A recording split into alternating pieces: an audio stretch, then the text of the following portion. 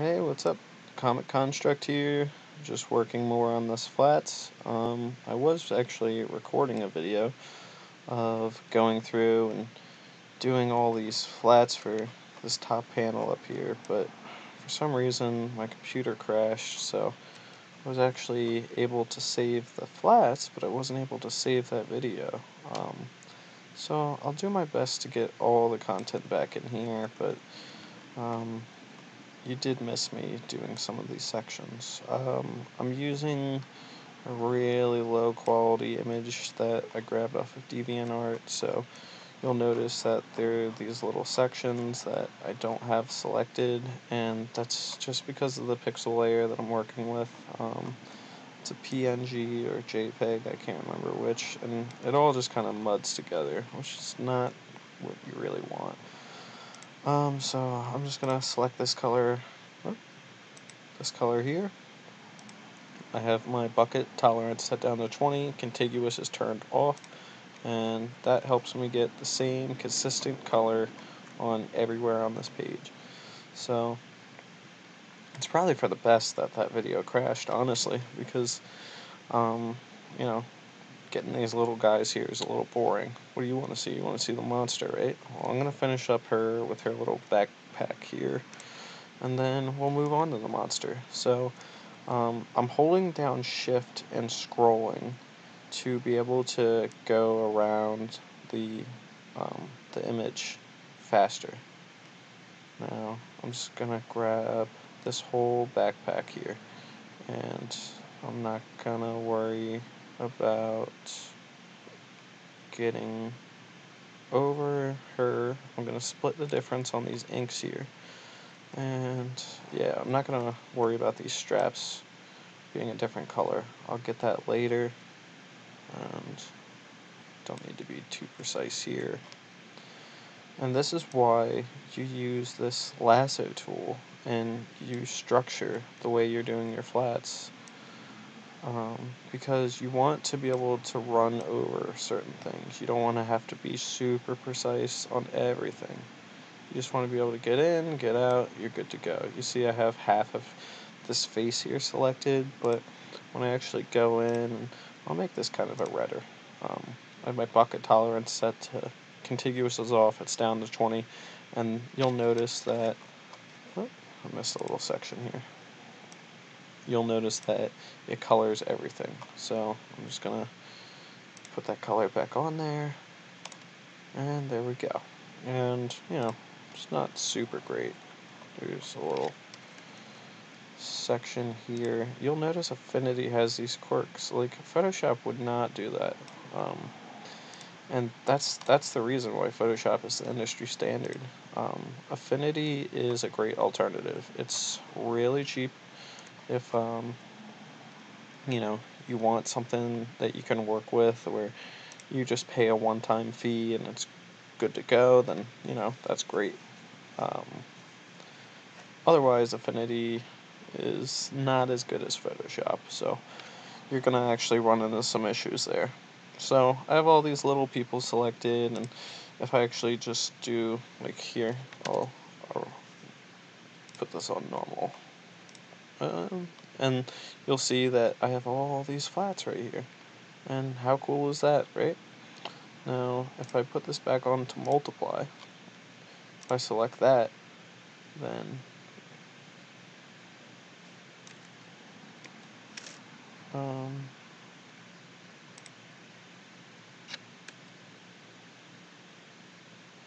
selects all these cloths. Pretty neat, right? Alright, so I'm gonna work on this big monster guy. And what I'm gonna do is actually I'm just gonna get the whole monster selected. I'm not gonna worry about all these little dots here. We can make that gross later on and cool looking, but I'm not gonna worry about these supports that are put onto him. I'm just gonna get this big monster, and I'm just gonna call it at that, and then I'll actually go through and make it a little more detailed. So I'm gonna stop the recording, and then once I've had that all done, I'll put it back together, and I'll show you well, I'll show a little bit, and then I'll stop the recording, but I'll actually go through and I'll show you why I've done certain things and how you can set certain things up and actually make your flatting a little bit faster. Alright, yeah, this Twitter has got to go. And there we go. Alright, so, you just want to split the inks here. So I'm going to go through and I'm going to get this totally flatted. You've seen a few sections, and then later on in the video you'll actually notice how I'm going through. And right, so I'm back and I got this pretty much fleshed out right here for the general ink. So I'm going to go in and do some more. I'm going to turn off this ink layer just so you can see what it'll look like, and as you'll notice, I've got these little sections right here, like on these people, that I just didn't do. And I would argue that it's not totally necessary since the inks are so heavy, but you definitely want to go through and make sure that you don't have that happening. Like, I actually did that right here, and you can always just, turn off your inks layer, zoom out, and take a look at everything. Right here, you'll notice that I have that little section, but it's not really visible. Also, like, this is not a high quality image, so it's kind of tough to get those little sections. What I'm gonna do is I'm gonna work on this monsters, I'm gonna work on this tusk, the teeth, and the nails, all in this little section, and then I'll actually go through and do more and more and more. And so what I'm gonna do is, since I've already got this guy selected on his own layer, I'm just gonna make sure, not layer, but I have him lassoed out and everything. I'm just gonna make sure that I get all these sections that I want to color, and I'm gonna just do that real quick. Now, it's kind of tough to know. I'm gonna make his face a little bit different color, but it's kind of tough to know based off these inks where the teeth are. But that looks good to me. And then I'm gonna do these tusks up here. So get that going. And when you're flatting, it's like you really want to make sure that you can make it as quick as possible. So what I like to do is I like to do like the wide parts, and then that way I can just snap to it all the way across and just get the whole section. So I'll show you what I mean right here. I have this one here, and then what I'll do is I'll just snap that right there, and then I'll just go through and delete these sections because I don't need them. And then I've got most of my work already done. Then I'll just go through and clean these up.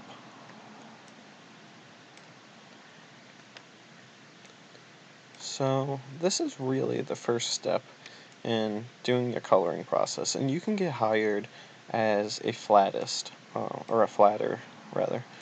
You just go on like Gutter Zombie or on Reddit comic book collabs, and you just like show your work, show your rates. I would say that for a beginner, like me, for instance, if I was going to go onto Gutter Zombie and post these flats after they were done, and I've cleaned them up to make sure that they're indicative of the quality of work that somebody could expect. Like, I probably wouldn't put this one up there unless I spend a little bit more time on it.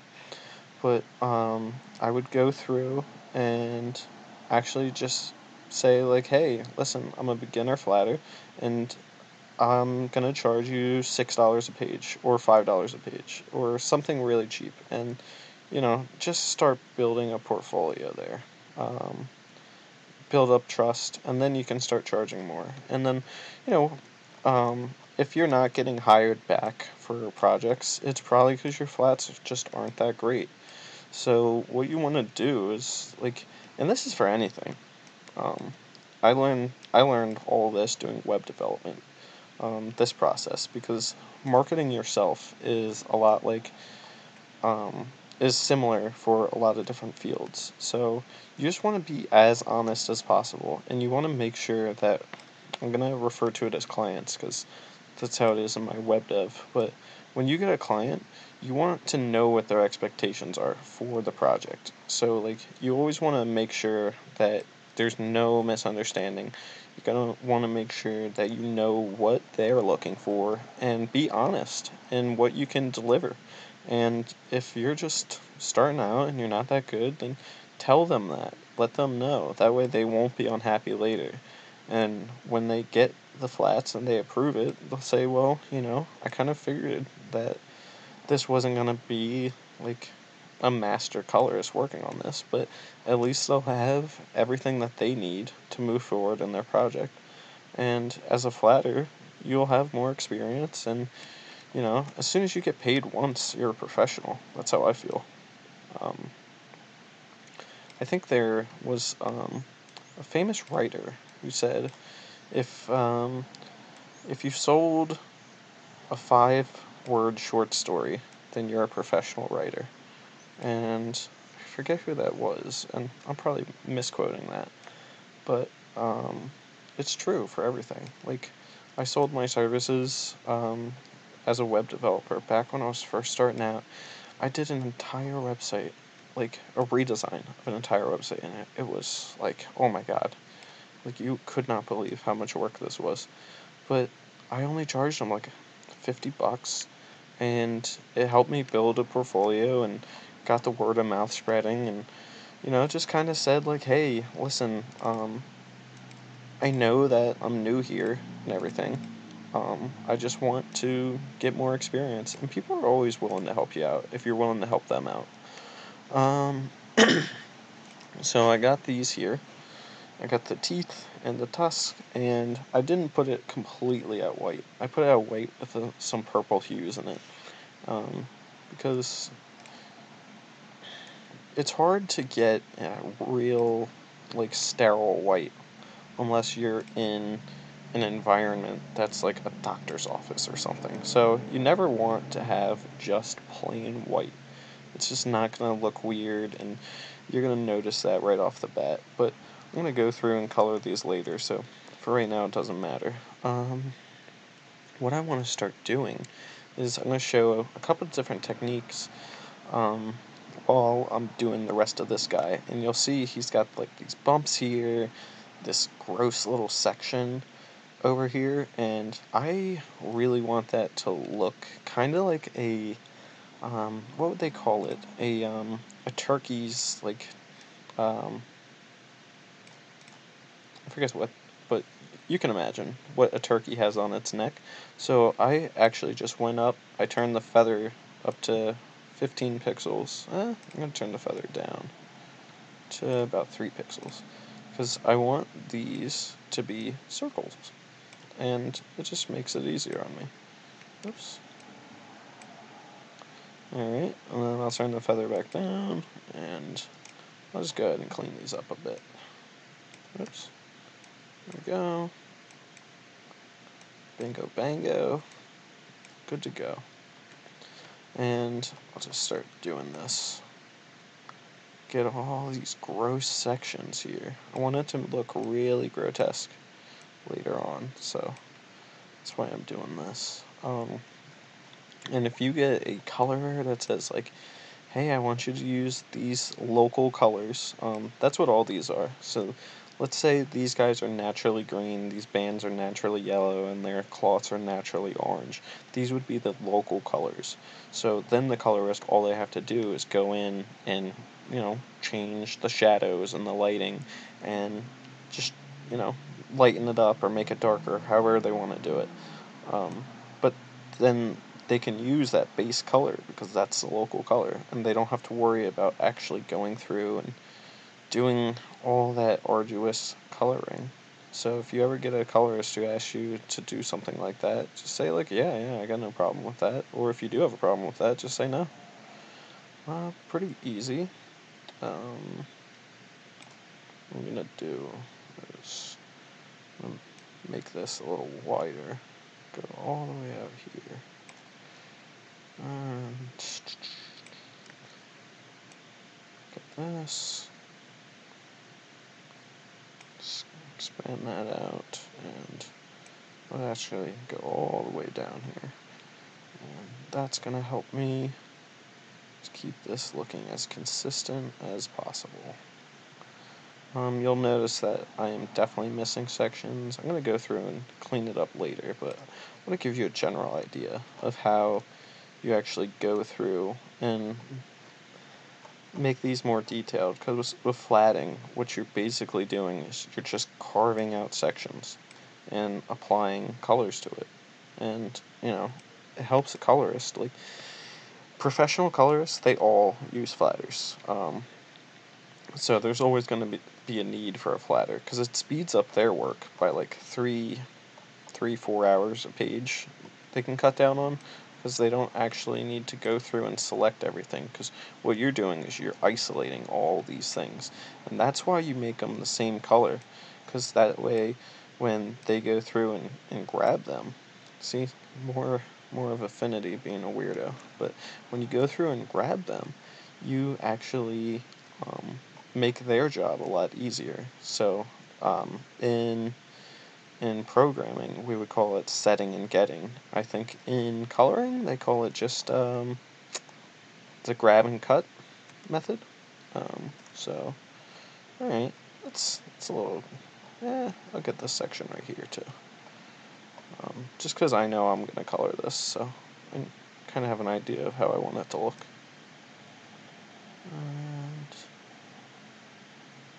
Alright, so these inks are from DeviantArt. There's an artist, I think he goes by the name Sense, but I'll put the link in the description box if you want to get these inks and work on them too.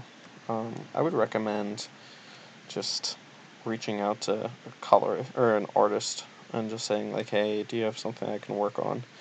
I'm actually waiting on some PSDs and TIFFs right now, so hopefully in future tutorials we will not have to deal with all this, and that's pretty good. I think that's fine. So what I'm going to do is I'm going to grab this base color of this big lurking monster, and I'm just going to make it a little bit more red, just so it's different. And there we go. And later on, I'll actually go through and texture that a bit. That way it looks a little more gross than it does right now. But that's pretty much how I want him to look. Like, for instance, the lighting on here is really weird. But I'm going to do some more work on this. For instance, like, I'll cut out all the wood over here, and I'll make this all one color, and then I'll go through and I'll make these straps over here all one color, and then I'll just pretty much get this the way that I want. But I don't want this to be a 2-hour long video, so if you ever need help on Affinity, basically I hold down shift and then I scroll with my mouse, and if I scroll up, that lets me go to the right. If I scroll down, it goes to the left. If I hold control and scroll, it'll zoom in, zoom out. And if I hold alt with the lasso tool, it lets me delete a selection. So pretty convenient here. And you'll find a way to make your coloring and your flatting go a lot faster. And this is what I like to do. I like to just grab big sections and then carve out. But I'm gonna just again grab this color and then just make it a little bit lighter. That way it's noticeable that there's a difference. There we go. Alright, so I'm gonna do a lot more work